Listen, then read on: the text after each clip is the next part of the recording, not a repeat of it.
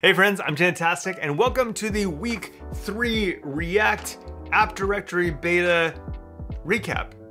Today, we're actually just building an application. We're gonna take everything that we learned, well, not everything, we're gonna take the most important things of what we learned and actually building out a page. And we're gonna, set up a little tiny Pokemon app, doing like the data fetching thing and using next image and next link and seeing all of the cool optimizations that you get for very little effort. Cut the chit chat and dive right in. Okay, so first things first, we're gonna go to beta.nextjs.org. This is where we have all of the app directory beta documentation. If we click the menu, we'll see getting started, installation, and we can just copy and paste a command right here. Now we want the latest and experimental app flag. So we'll run that, call it Pokedex. TypeScript, nah. Not today. ESLint? Yes. Okay, and then we'll open Pokedex in code. We'll open up a terminal and run npm run dev, then visit our localhost 3000. Now to add pages, we know that we need to add a page.jsx file at the subdirectory that we want it to appear. So let's make a new file at Pokemon Bulbasaur /page.jsx. Here we export a default function, turn some, let's do a main element, then an h1 with the text Bulbasaur. I think I spelled that right. I always get that one wrong. Okay, now we can visit this here at Pokemon Bulbasaur. We're getting through to that through the Pokemon Bulbasaur page.jsx. That's what we're seeing right here. Now we can customize this with dynamic segments. Let me show you kind of how that works. I'm gonna close this, open this a little bit more, and we're gonna rename this to create a variable. And we do that by just putting brackets around this directory name. Now here, Bulbasaur would make a ton of sense, so I'm actually going to assign that as name.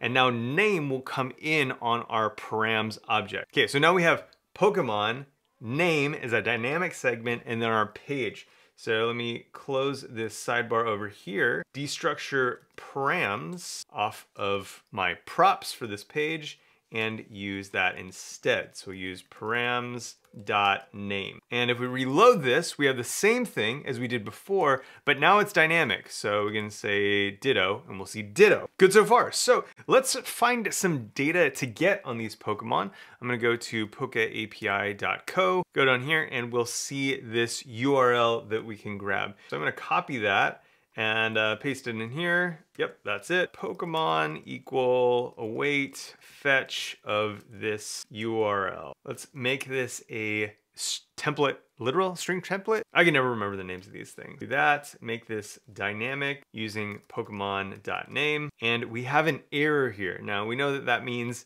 we need to change this function to an async function. Now we have an async function component. Now, if we want to use the data that we're getting, we need to change this from params to Pokemon. One last step, we need to process this. So we change this to request or response and Pokemon response.json. If we close this and go back to localhost, let's see what we get. Cannot read Pokemon before initialization. Let's refresh that. And I just misnamed this. I need this to be params.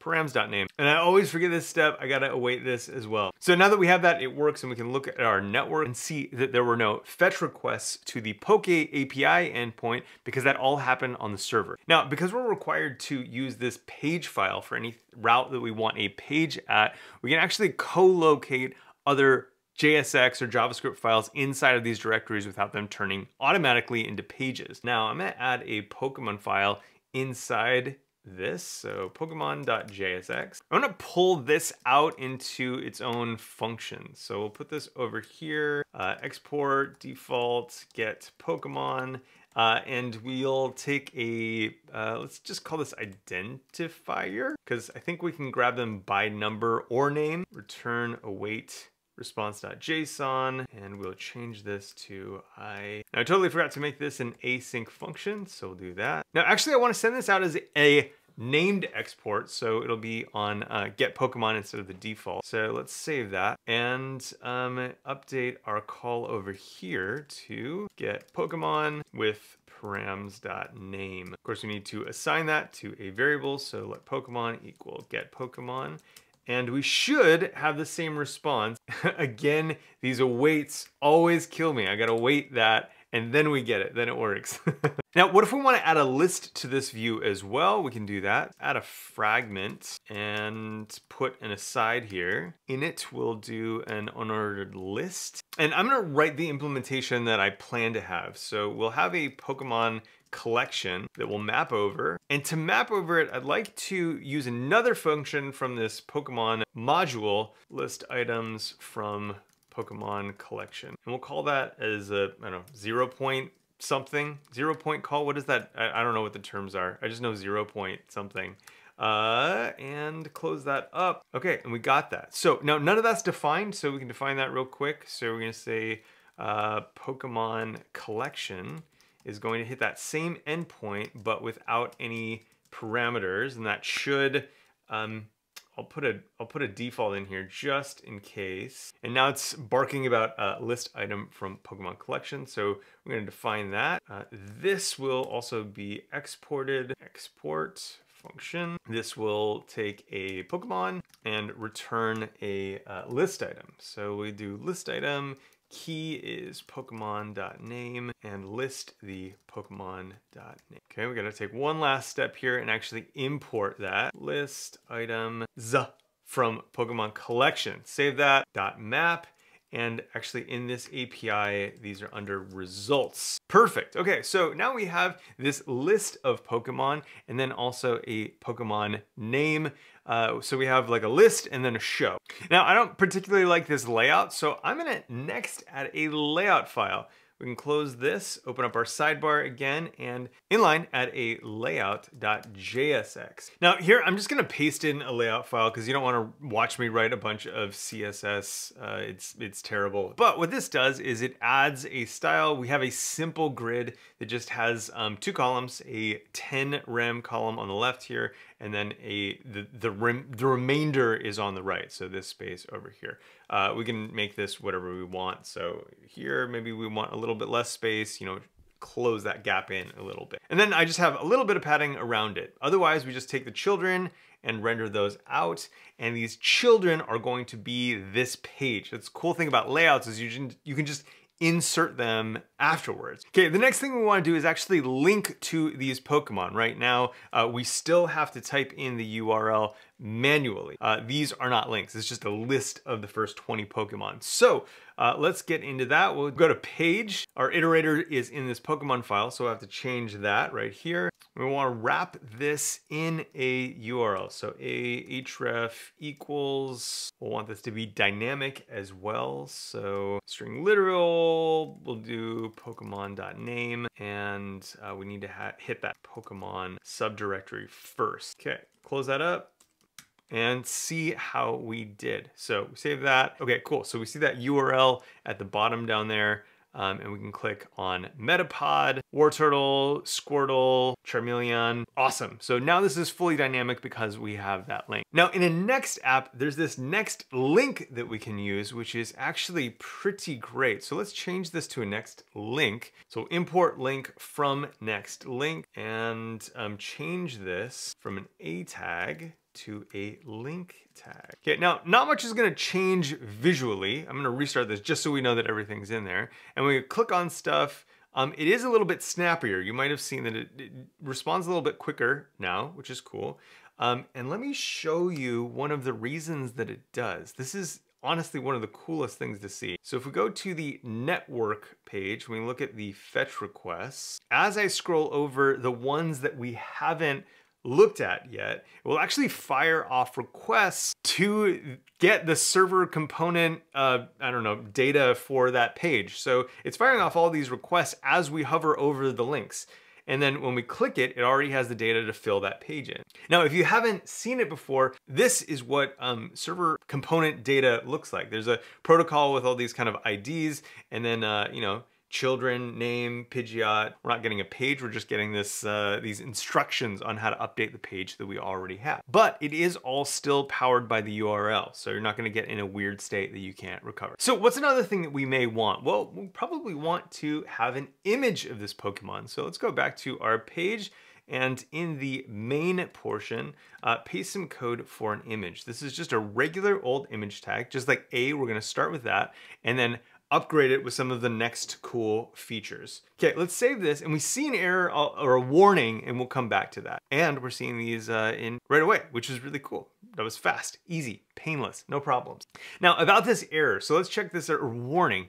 About this warning, let's check it out. What does it mean? Using an image could result in slow LCP and higher bandwidth. Use image for next image instead to utilize image organization. Okay, so let's do that, just exactly what it says. Let's switch to image and see what happens. So we get an error, your image is not imported. Image from next image, no problem. Okay, it's getting a little pickier now. So image with source is also gonna require some other properties. One of the ways that it does some of its optimization is by knowing explicitly how much space it should take inside of the eventual DOM. So we're gonna give it some numbers. Width will be 96, and height will also be 96. We have square images that we're working with here. So finally, there's one last thing you have to do if you want to use next image with remote images, and that's to set up some next config. So let's open up the nextconfig.js. I'm just gonna copy and paste some stuff in here. So we just add this image property, inside of it a remote patterns, which will give an object for this one remote source. You're gonna have to do this for all of the remote sources that you use. You have this glob at the end there, so no matter what the file name is, they're all gonna be included under this one declaration. Okay, let's save that. And I think we're gonna have to restart the server in order to get the benefit of this. Kill it and restart, see what happens. There we go. Now, I wanna show you what we actually did. So if we open up this and we inspect this element, so this is pretty wild actually. So we have our alt text and let's see, our image or source right here. And that's providing an optimized image URL for the source image, not just directly the source image. We have a decoding async, loading lazy, and a couple other properties. These are designed to make sure that the UI doesn't block on loading these images. So everything else should load, even if these image files end up being like really big and hard to download. That's that. We also get 1x and 2x variants of this, depending on the screen resolution. So really cool stuff that's happening behind the scenes.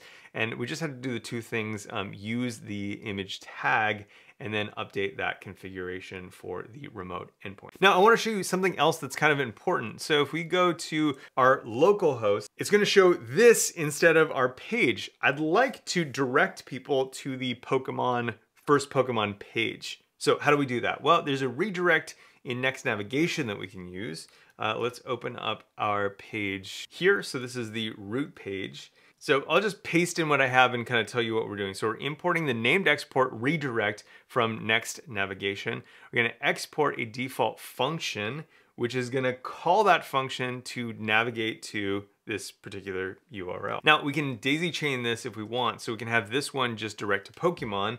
Pokemon doesn't have a default, so let's copy and paste that again. Add a page to our Pokemon route. So page.jsx, export the same thing, but this time with Bulbasaur, which is Pokemon number 1. You can handle this a myriad of different ways. But yeah, let's save that and go back to our root. We should see Pokemon, flashed in as Pokemon, and then eventually redirected to Bulbasaur. Now, redirects are gonna be critically important in the upcoming lessons, so keep an eye out for that. Now, one last thing that you need to know is that I had tried really valiantly to get pagination in here. So this is just the first 20 Pokemon. I wanted to have a load more or some type of like pager that would allow me to do the next 20 and the first 20.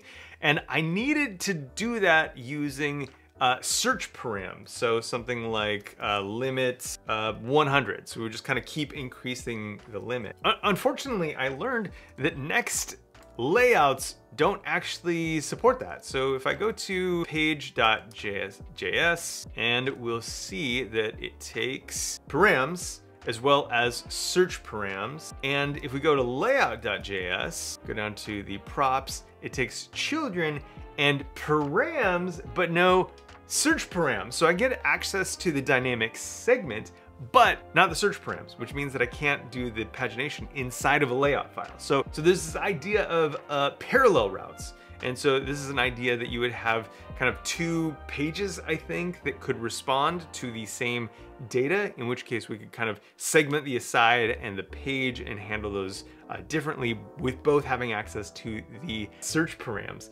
But this is like just in planning phases right now. So at the moment, we have to do a lot of complicated stuff that I really didn't want to do today, in order to get that pagination to work inside of our page. And it's a little bit disappointing. All right, so that's it. We covered a lot about page and layout, and we kind of skipped over special files, but you get the idea there from our previous videos, which you can watch here if you want. And then we covered link and image and talked a little bit about how irritating layouts are at the moment. So hopefully those get better, but we'll see. Anyway, thanks so much for hanging out. I'm really excited. We're getting really close to the end of this thing. We got like 3 or 4 lessons left.